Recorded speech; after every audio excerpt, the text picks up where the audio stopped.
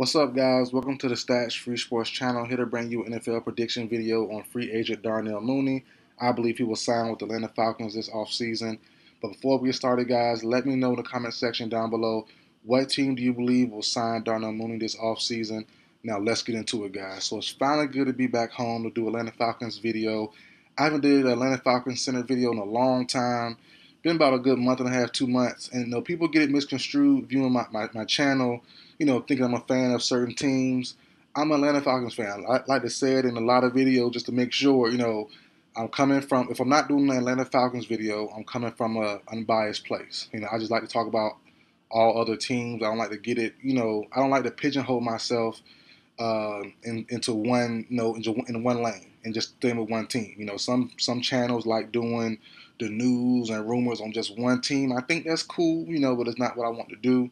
But I am an Atlanta Falcons fan. I haven't done the video in a while, but a lot of stuff going on now, the rumors and stuff like that, I've already talked about as far as Fields and the possibility of getting him, Kirk Cousins, a bunch of other things as well, targets in the draft. So I might rehash that in one long big video prior to free agency and also prior to the draft when those times come. But let's get into it, guys.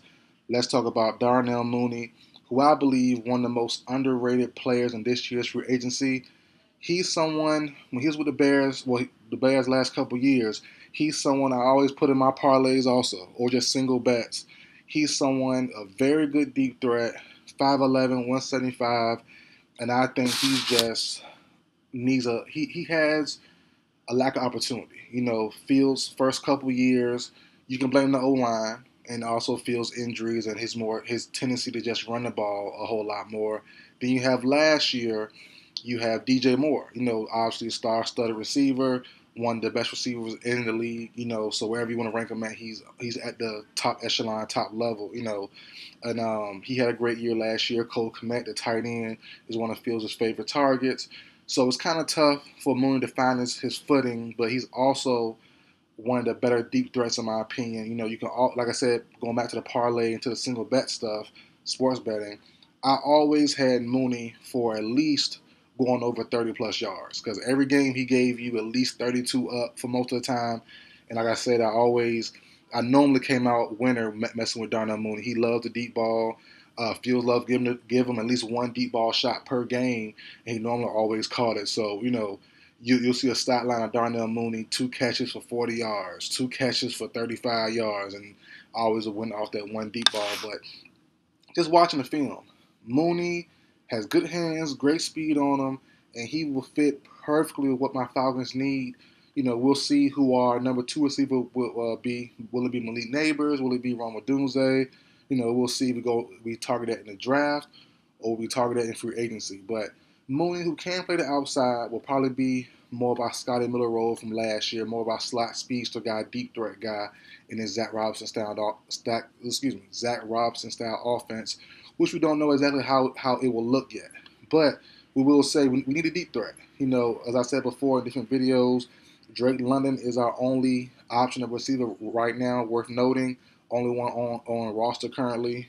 Mac Hollins didn't quite work out. He's on a one-year deal, or was last year. Now he's gone. Scotty Miller didn't have much of an effect last year. Was on a one-year deal, gone. And Van Jefferson traded from the Rams to the Falcons, one-year deal left on his contract. Probably won't return either. So I think Darnell Mooney will come as our slot, be our deep threat, change of pace guy, and then we find someone as a number 2 option to Drake London. Probably a more physical, all-around, well-built wide receiver. But let's see who that will be. We'll see. Will it be a trade, free agent, rookie? The list is long. The option that we could add for the number 2 spot. But Mooney will be a perfect spot for us. But the only thing that concerns me is a lot of teams need a player like Mooney. The Kansas City Chiefs, the champions, are definitely one of those teams. I believe, and I said before, I did a video maybe about a month ago now on potential 2024 cap casualties and MVS, who came alive in the playoff run this past season. He could and probably should be cut by the Chiefs. He's due about $12 million this upcoming season. I don't see them paying that. Maybe a contract restructure happens, but I doubt it. I think he's outright cut. So, and if Sky Moore hasn't panned out, Tony, what will happen to him? So, right now, Rashee Rice might be the only one left on that roster. Him, Justin Watson is free agent. So, I can definitely see the Kansas City Chiefs going after the guy like Darnell Mooney, underrated, unproven, also will be very, very cheap. Probably a 1 year prove it deal, 1 year, a couple million, just to show, probably, and also in a better situation too. So, like as I said, if it's Fields' fault or not, it is what it is. But the offense was a mess. The O-line was a mess the first couple of years, messing with Fields and the Chicago Bears for Darnell Mooney. So it didn't really have an opportunity to really show himself. But you have other teams as well. 1 year prove it deal can always fit into, whatever system needs it. You have the Tennessee Titans, Will Levis, Treylon Burks, DeAndre Hopkins, and that's really about it as far as the name recognition goes for the wide receivers there. You can also have Darnell Mooney, the Texans, the Titans, the list goes on. Whoever can add a 1 year cheap speedster can definitely, and that's definitely probably the whole league, can definitely have a chance to add Darnell Mooney. But I think we have the leg up on a lot of teams for one reason, and that is Ryan Pace. Ryan Pace was a former GM of Chicago Bears from 2015 to like 2019, 2020, something like that. And he drafted Darnell Mooney. So my thinking is, as I always say in a lot of my videos, as far as free agents and trades go, when you have ties to someone in another organization, I call that past threads, past connections, and we definitely have that here with Ryan Pace and Darnell Mooney. So just like us getting Jesse Bates last year, to me, I predicted that video months before it even happened. I did a prediction video, on that months before it happened, before he signed with us, because we had on our roster at that time, I forgot the man's name, but he was a secondary coach or something like that on our staff. And he was with the Bengals for a couple years, especially during Jesse Bates' run as a Pro Bowl corner, like 2021 or something like that. And obviously we ended up getting Bates. And we had money too. That definitely is a reason as well. But Ryan Pace knows what he has in Darnell Mooney. He's seen it back then. I think he'll see it now and could possibly convince Darnell Mooney to come to the Falcons, which would be a great move for us. Like I said, I think he's ready to break out.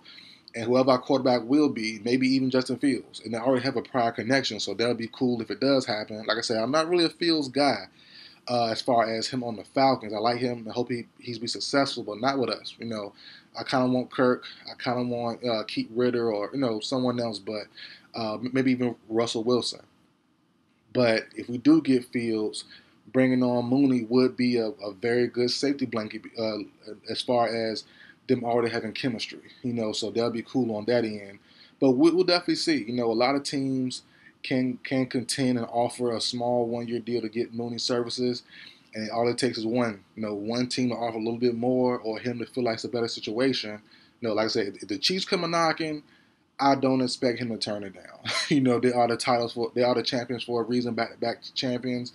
They have a good overall roster. They have Pat Mahomes, heck, Andy Reid, Pat Mahomes, Travis Kelce. Why not go there? So it makes sense to go there if they do come a knocking. But I'm thinking hopefully Ryan Pace can get Raheem Morris and everyone on board to go after Mooney to be our premier slot guy and really take the top off of some defenses, whoever our quarterback will be. Fields, Cousins, Ritter, Wilson, hopefully not a rookie, but maybe even McCarthy or Penix to somebody. We'll see how everything shakes out. But I really would love Mooney to be on our squad, and I think it's very, very possible it happens as well. But, there's a lot of teams gunning for a cheap young option. Mooney, who'll be 27 by October, pushing November. I think his birthday's late October. On a 1 year deal, you can't beat that. You can't beat a young, proven speedster. He's unproven as far as big games and all that stuff, but he gives you big moments, good catches, stuff like that. So he's a proven deep threat, just not a proven big time player. But that can definitely change in one season, given the right situation, given the right offense. And like I said, the Falcons, Titans, Rams, list goes on.